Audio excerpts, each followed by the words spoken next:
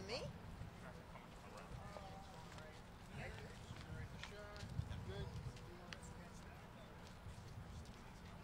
There we go.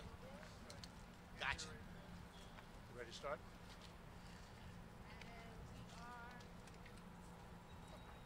Good? Okay, very good. Good morning, everybody. I'm George Latimer, Westchester County Executive. Welcome to White Plains and our announcement today of the endorsement of Tish James for governor of the state of New York. It was a month ago today that voters in New York State went to the polls. And when they went to vote, they voted in primarily local elections all across the state. And many of you in the media reported accurately that there was a red tide, a Republican tide that swept on Long Island, that swept in parts of the Hudson Valley, portions of upstate New York. There were some areas, Ulster County, Monroe County, where the news was good. But outside of New York City, the single biggest story that was the opposite of the red tide was our success here in Westchester County pushing back against a false narrative and having success as Democrats in this suburban county. And this county, of course, for those of you who know it very well, is part urban, part suburban, and even a little part Hudson Valley rural.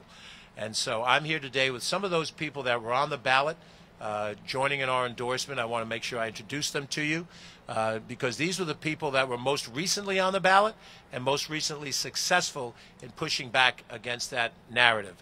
We're joined today by members of the Westchester County Board of Legislators, Democrats all. The chairman of the board is with us today, Benjamin Boykin. We have with us, and Ben represents White Plains and Scarsdale and West Harrison. We have with us Mary Jane Shimsky, who's the majority leader of the board. She represents some of the river villages on the Hudson and the town of Greenburgh. We have with us, or we will have with us, the majority whip, Chris Johnson, who represents a portion of the city of Yonkers. And then, in no particular order, we have County Legislator Ruth Walter, who currently represents Bronxville and a portion of the city of Yonkers. Nancy Barr, Rybrook, Portchester, part of Harrison. Colin Smith, who represents Peekskill, portion of town of Cortland, and then some areas in Yorktown. We have with us Ken Jenkins, Deputy County Executive, former member and chairman of the County Board of Legislators, and Vedat Gashi, who represents Yorktown, a portion of Somers, and a portion of the town of Cortland. Not being able to be with us today, but equally in our endorsing, is Catherine Borgia, who represents Ossining, Croton-on-Hudson, and a portion of Cortland. And I don't know who else we may be missing. I think I've got most of the folks. Oh, we've just been joined by Catherine Parker, my county legislator, who represents Sound Shore communities in Rye, Larchmont, Mamaroneck, portion of New Rochelle, portion of Harrison. And it's important for me to give you those names so you understand the depth and breadth of the support that is brought to the Attorney General today. People that represent different parts of Westchester County, urban parts, suburban parts, and rural parts, because the success in 2022 in the state of New York is going to require us to bridge the gaps of urban, suburban, and rural, and to have a message of change, a message of dynamism that can unite all of us, first as Democrats through the primary, and then to the general election. Let me just state that we're here today to endorse Tish James for governor. This is a positive statement about who Tish James is and what she's accomplished in her public service. This is not in any way, shape, or form a negative to the other candidates who are in the race. I know them. I respect them. I think they're all good people. And I think we in the Democratic Party first are going to have a family dialogue. If you've just come from a Thanksgiving dinner, maybe you had a family dialogue at Thanksgiving dinner. But we are going to have, as Democrats, a discussion about how best to move forward and with which individuals that can lead us and which policies can lead us. And that, I think, is what we're here to show in our support for Tish. Tish James has done a number of things that I think are very important. The single biggest thing is that she has stood up against powerful interests, and she's been willing to risk in order to achieve for us. And I'll give you one example that's very near and dear to our hearts. The opioid lawsuits against major pharmaceutical companies represent a righting of a wrong that occurred when various drugs were made available and were addictive, but were not identified as addictive so that the doctors that prescribed them and the people that took them would find themselves in a position of addiction without realizing that they were treating a disease and they were gaining another problem. The pushback on that began with some county governments, we were one of them, that filed lawsuits against some of those major companies. But we would have never had the success that we had in achieving compensatory damages if it was not for Tish James as Attorney General. She took the risk, and it's risk, to go up against major pharmaceutical companies, to take your lawyers up against their lawyers, and to make a strong case that that there's an unfairness that had to be rectified. And that is exactly what she did. It's not the only example of her standing up to powerful influences, but it's an example that has benefited the residents of Westchester County, whom we represent, by providing resources that will come back to the county. She was in the county a couple of months ago to give us a big symbolic check. That money is not going to be used frivolously. That money is going to be used to help programs in mental health and health that will address those issues of addictions that were created by that which happened. And for that, we owe Tish James a debt of gratitude. But it shows the leadership that she has. Let me give you a completely different anecdote. There's a young man who is, I understand, going to be appointed to fill a vacancy on the Tarrytown Village Board. His name is Thomas Mitchell. Tommy Mitchell, who's in his mid-50s, was a little boy on the street that I grew up in on south side of Mount Vernon, South 14th Avenue. I was a tweener when he was a little kid. His oldest brother was a contemporary of mine. I had breakfast with Tommy yesterday, and we talked a little bit about his coming responsibilities. I hadn't seen him in a number of years. And Tommy told me the story about when he worked at the Bedford-Stuyvesant YMCA, and he wanted to initiate a program for computer literacy for the kids that were coming there. Bedford-Stuyvesant, in one of the poorest neighborhoods in the state of New York. And those kids were coming to play basketball and to get off the mean streets of Brooklyn, but what they needed was to be advanced with more than just a place to play, but an opportunity to grow their skills, to learn, and to move up in life. And Tommy, at that time, I guess Thomas by then, turned to the staff member of one of the local elected officials to help him. That staff member, not an elected official in their own right, was able to pull together the resources to provide the benefit to those kids in Bedford-Stuyvesant. Bedford-Stuyvesant is a long way from where we're standing today, but we are all part of the same state. And whether you are helping those who are addicted to opioids here in Westchester County, or you're helping kids in Bedford-Stuyvesant that need a lift up, that story attributes to Tish James's leadership long ago, before she ever stood before an electorate on her own. So I'm very proud to be here today to give my endorsement to her and my colleagues in Westchester County government to do the same. And without any other further ado, I introduce to you our Attorney General, and we hope will be the next governor of the state of New York, the Honorable Letitia James.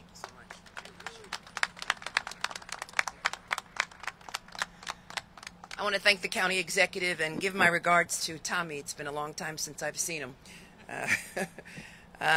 Today, it's an honor and a privilege to be getting the support of individuals who matter so much to Westchester and to our entire state.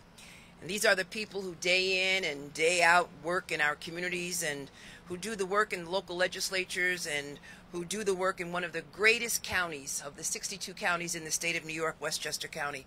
And I am incredibly humbled and honored to earn the support of your great county executive, George Latimer, Deputy County Executive Ken Jenkins, and 12 legislators and legislators-elect of the Westchester County Legislature. Chair Ben Boykin and Nancy Barr and Vidette Gashi and Catherine Parker and Mary Jane Shimsky and Colin Smith and Ruth Walker and Jewel Williams Johnson and Catherine Borgia and David Tubilo and Christopher Johnson and Alfreda Williams. It is an honor and a privilege to have earned their support and their endorsement. And it's an honor, of course, to work with these public servants as we serve the residents of the great state of New York. It is my honor also to continue the work to support and to uplift the residents of Westchester. George Latimer, throughout his entire career, is someone who I've admired. I have admired him because of his ability to get things done. And that's really what this race is really all about. Someone who has a record of getting things done. George Latimer has stood up on behalf of those who have been concerned about our environment. George Latimer and I was concerned yesterday about the Supreme Court and their efforts to turn back the clock on women's reproductive rights. George Latimer obviously is concerned about the residents of Westchester, which is why he has reduced taxes here in Westchester and negotiated budgets and worked with legislators on both sides of the aisle. He is a wonderful public leader. He is someone who has served, and he is a model that should be replicated not only in the state of New York, but all across this nation. Please join me in giving a round of applause to the County Executive, George Latimer. And while he has balanced budgets, he is also engaged in innovation and major capital projects and expanded the middle class, and has been very instrumental in infrastructure projects all throughout Westchester. And I'm proud to partner with him on so many of these issues, including but not limited to the opioid crisis, in addressing the opioid crisis and those who are in the throes of mental illness and suffering from drug addiction. I also want to acknowledge the great work of the Westchester County Legislature, which should serve as a model for the state, again, on getting things done and serving the interest of New Yorkers. They have banned salary history to close the gender wage gap, equal pay for equal work. They have taken action to protect immigrants, and they have effected criminal justice reform. They have improved education and provided and expanded affordable housing, and have focused on the needs of the middle class and working people in the county of Westchester. And it is my honor and my privilege to have earned the support of the members of the legislature who are here with us today, and those who could not join us because of conflicts in their schedule. But we're here today because New York is at a crossroads, an inflection point. And we must recover from COVID. And the numbers continue to concern me, particularly the numbers in upstate New York where the infection rate has increased. But this recovery, as we join with the county legislature as well as with George Latimer, this recovery from COVID and from this new variant must be fair. And it cannot be business as usual. We cannot return to normal. And that is why I am running for governor. I'm running for governor because I believe in change, because the status quo will not do. They need, and we need in New York, New Yorkers are hungry for change, and they need someone with the courage and the experience to stand up to powerful interests and to speak truth to power. And they need individuals who can stand up on behalf of all New Yorkers, but particularly vulnerable New Yorkers. And I will be that governor, because all throughout my 20-some-odd years of experience, the depth and breadth of all of the work has been about fundamental change, and it's been about serving the interest of others. I'm running for governor to change things and to create a government that works for all of us. That means getting back to the simple idea that government exists to provide security and justice and jobs and a guarantee of basic food and dignity and education.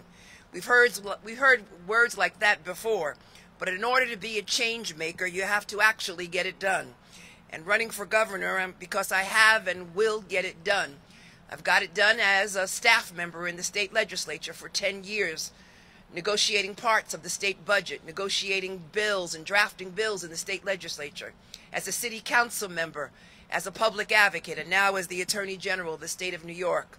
I have a record of being unbought, unbossed, and unafraid, and I've got the record to prove it.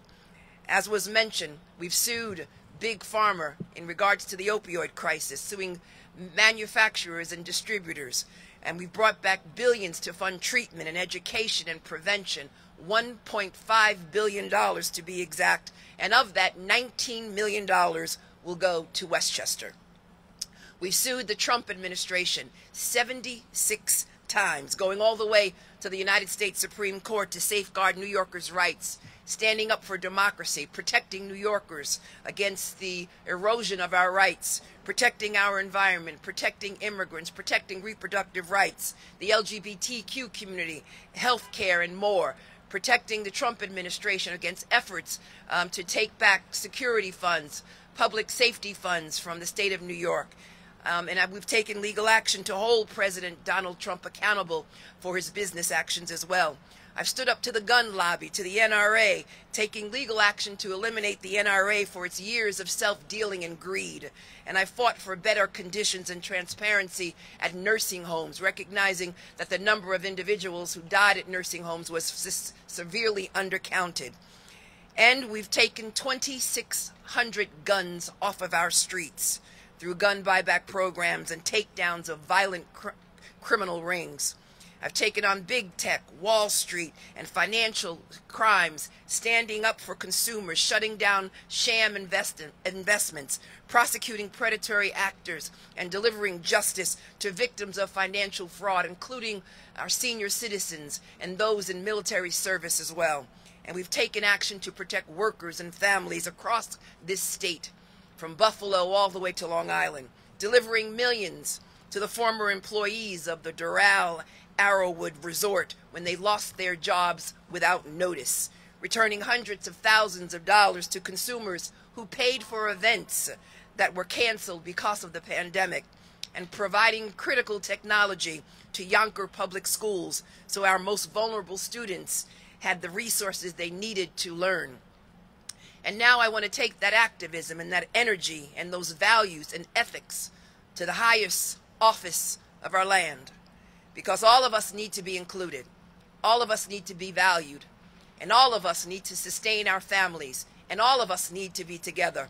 We find ourselves in the most divisive time in our country, and now is the time to heal New York, to bring individuals together, but to get things done.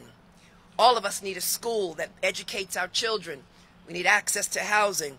We need infrastructure that works and resists climate change and extreme weather. And all of us need access to job training, work development, and a job that can sustain our family.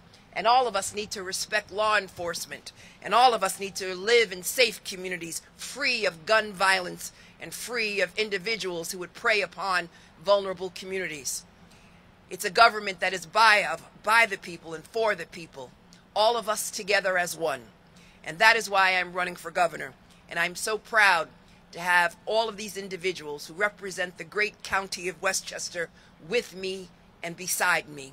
It is an honor and a privilege to get their support, and I thank them from the bottom of my heart. Thank you. Questions? I guess now we'll open it up for questions. George Latimer is a wonderful legislator, a wonderful county executive.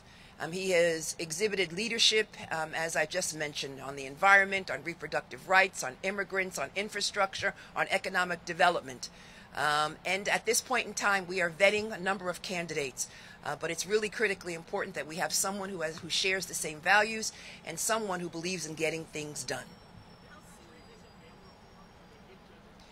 All of us should be focused, obviously, on public safety, and that is one of the priorities that I have been focusing on. And at this point in time, there's a number of issues that we should be focusing on. What we really need to do is look at the data, and we should not be individuals should not appeal to fear, and we should not be cherry-picking data.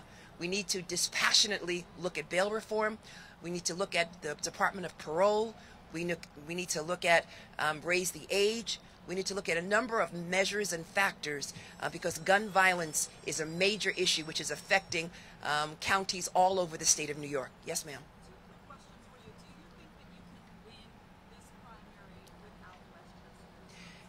Oh, obviously, Westchester is absolutely key to the success and my path to victory. And I look forward to working with George Latimer and members of the state and of the county legislature to win the office of governor of the state of New York.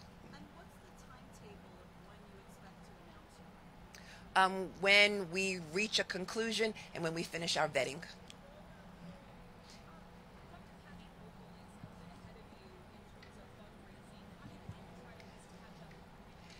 I have 20 years of winning, 20 years of always being the underdog, 20 years of being underfunded, but 20 years of winning each and every time.